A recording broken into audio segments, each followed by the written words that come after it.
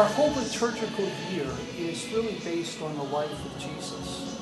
And Ash Wednesday is so important because it begins those 40 days of Lent when we participate in the Lord's own sufferings by our giving up different things for Lent or by taking on different good works for Lent, and especially concentrating on the prayer and the fasting and the almsgiving.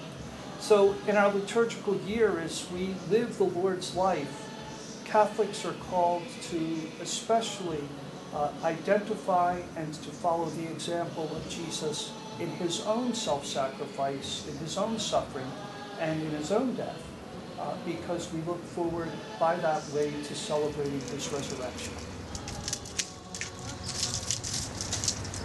The ashes that we use on Ash Wednesday to sign our foreheads have their origin in the palm, the leftover palm from Palm Sunday. So those palm are gathered, they're burnt, the ashes are gathered into a container and are saved for Ash Wednesday. And during our Ash Wednesday Mass, the ashes are blessed before they're placed upon our foreheads. So the ashes are a sacramental reminding us that our lives are only temporary, and that our lives end up in ashes because we were created from the dust of the earth. We return to it, and the ashes remind us that we're created not merely for that time we have here, but that we're created for eternity. And so from the dust of those ashes, we rise from sin to the new life that Christ gives us in his resurrection. In our world today especially, when we have so many conveniences available to us, we tend to take things for granted, and we tend to expect that these things are there for us. And as Catholics, we're called not merely to live for self, but we're called to live for Christ.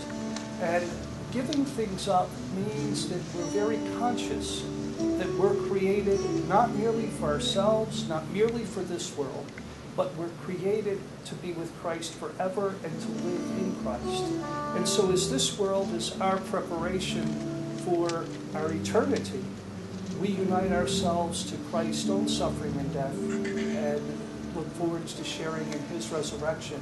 And just as he lived for others, we challenge ourselves in our Lenten sacrifices to live for others.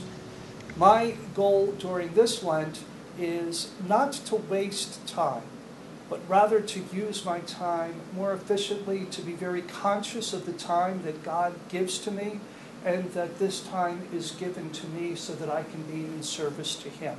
So I'm especially concentrating on this Lent to be sure not to waste time.